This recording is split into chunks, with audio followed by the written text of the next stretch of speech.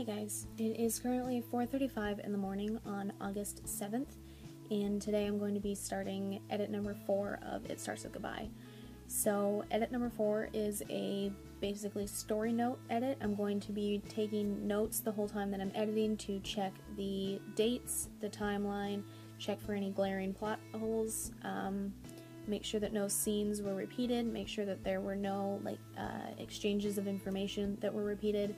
Like if the two main characters are having a conversation, I want to make sure that that conversation, the information shared within it, is not shared again later, because sometimes that happens.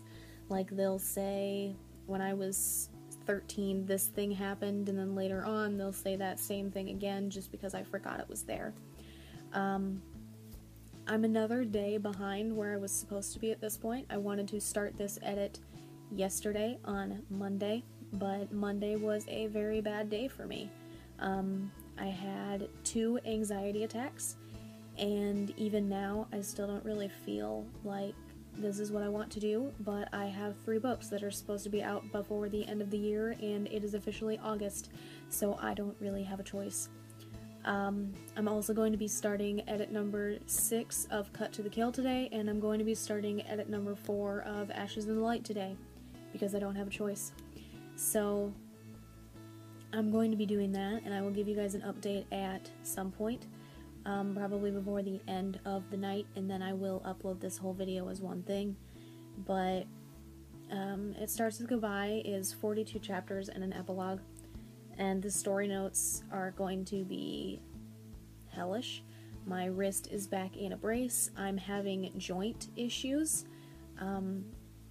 where basically it almost feels like arthritis in my joints, on my fingers, which is super fun and something I should definitely get checked out, but what are you gonna do?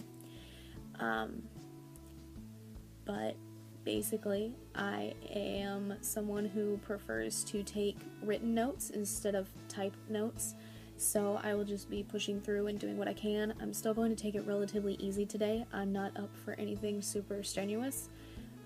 Yesterday I played on The Sims while I was at least attempting to write, because at this point I'm in a habit of writing, and I don't want to ruin that just because of a bad day. So regardless of whatever, I will always write pretty much every single day, which is what I did yesterday.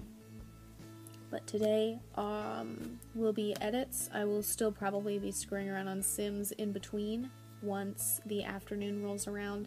Obviously I only have about an hour and a half more of me being awake before I go to sleep for a few hours, and then probably wake up around noon, give or take. And then I will force myself out of bed and force myself to do some editing. But I'm going to start with It Starts With Goodbye, then I'm going to move on to Cut to the Kill, then I'm going to move on to Ashes in the Light. The only good news is that Cut to the Kill will be a quicker edit than the other 2.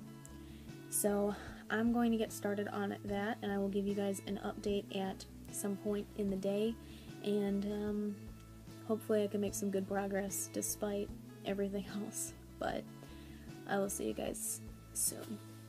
Alrighty, so it is 4:40 p.m. and I only edited 1 chapter of It Starts With Goodbye this morning before I went to sleep, but the first chapter of It Starts With Goodbye is 2,925 words, and if I want to finish this edit in 2 weeks, I think is when I set the date for it, maybe? Yeah, 2 weeks. Then I only need about 2,667 words, but I can't show you all of my notes because then you would have all the information that happens in chapter 1, but I will say that I have at least some color coding going on. I'm writing down the word count in each chapter, and then here I have the next date that happens. The A here changes for every scene, so if there are 3 scenes, it's ABC, so on and so forth. I personally enjoy taking notes that way. The outline method, basically, I learned it in like 6th grade, but this is the variation of it that I use. There are a lot of different versions of it. You can pretty much change those letters and numbers to whatever you want, and it works the same. But I also did that here with that same note-taking, and I will do that all the way through this book and all the way through Ashes in the Light. So at this point in the day, I'm going to wash dishes, and then I'm probably going to make another cup of coffee because I don't care that I'm about to eat supper after my mom comes home. I'm still gonna have coffee. So I'm going to wash dishes, probably make coffee, and then I have a chapter of Cut to the Kill that I'm going to edit, which is the Grammarly edit on the prologue, and then I'm going to take another short break, and then edit a couple chapters in Ashes in the Light because the chapters tend to be shorter in there. I think the first chapter is probably one of the longer ones, and that edit is much like It Starts with Goodbye, and it will be a story note edit.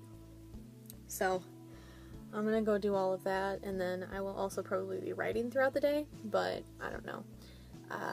Hopefully I'll be able to get through this edit here for It Starts with Goodbye in 2 weeks.